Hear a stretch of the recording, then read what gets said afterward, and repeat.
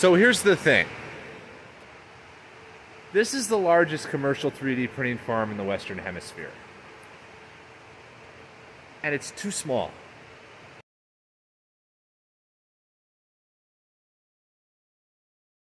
So normally, if you wanted to manufacture a product like this little guy, what you would do is you'd probably call up some foreign molder and say, well, how much is it going to cost me? And he's going to say something like, well, it's going to cost a ton for the mold, and then you're going to have to buy about a few thousand of these units just to cover the cost of that. And then you end up dropping a little bit more cash for the shipping of the product, where you cross the whole ocean.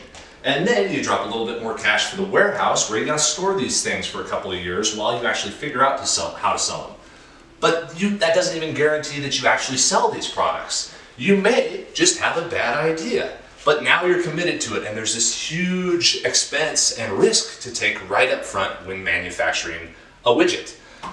But what if there was a way to get around that to where you don't have to buy the molds, you don't have to buy the shipping, you don't have to buy the warehouse, just parts are made when customers buy it? That idea was the thing that we kind of started working on. But what if you didn't need the mold? Well, if you don't need the mold, you don't have to make tens of thousands of parts. And if you don't have tens of thousands of parts, then you don't have to ship them, you don't have to store them. You don't have to build all this infrastructure around getting your part from the manufacturer to the actual customer. Instead, what you can do is just create the model and then upload it. And then when a customer wants it, they buy it and it's shipped to them. Nothing is actually ever made until somebody actually orders it. This takes manufacturing from something that's very expensive to just get started to something that's basically free. With this first giant prototype, this enormous printer farm with hundreds of machines, we've proven out that model. It is now possible for a creator to manufacture something without ever having inventory or warehousing or having to put something on a boat. And it's been working. But now we have a problem. It's starting to get just a little bit crowded. As we've grown and as we do more and more projects, we need more machines. We need the machinery to support the machinery. We need the packaging for clients. We need the storage for what little inventory we hold.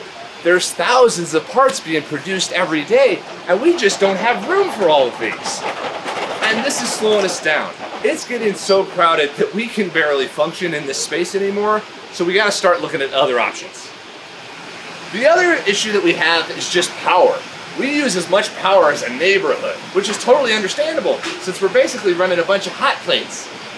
But we can't keep on using this much power. There's just not enough coming into this building to add a few thousand more machines. So we gotta move someplace else. This space was spec'd out for 800 machines, but now it's full.